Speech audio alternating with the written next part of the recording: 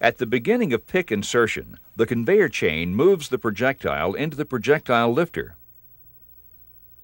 The projectile is opened and secured in the projectile lifter by the projectile opener. Next, the projectile lifter moves into the upper position and the projectile opener moves out of the projectile gripper. This closes the projectile, securing weft in the projectile for insertion. Now the feeder gripper is opened by the feeder opener.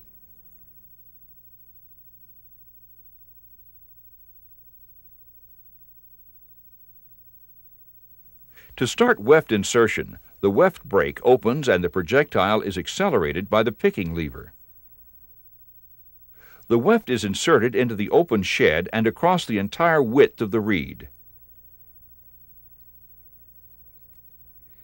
During insertion, the weft tensioner moves to its lower position to reduce weft tension. When the projectile arrives at the receiving side of the machine, it is stopped by the projectile brake. The projectile returner moves the projectile into proper position to be moved to the sliding path. As the returner moves, the weft tensioner moves back up to maintain proper weft tension.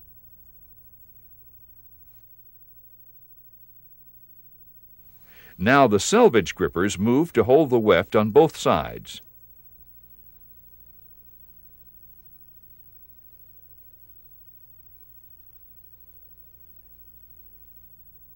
The projectile gripper is opened by the projectile opener to release weft just inserted. On the picking side of the machine, the feeder moves to the front position and closes to hold weft for the next insertion cycle. As soon as the feeder gripper closes, the scissor cuts the weft. The feeder now moves to the rear position, ready for the next weft insertion. With the weft inserted and cut, the projectile brake raises up to allow the projectile to be moved into the sliding path. The expeller positions a projectile from the sliding path onto the conveyor chain to be returned to the picking unit.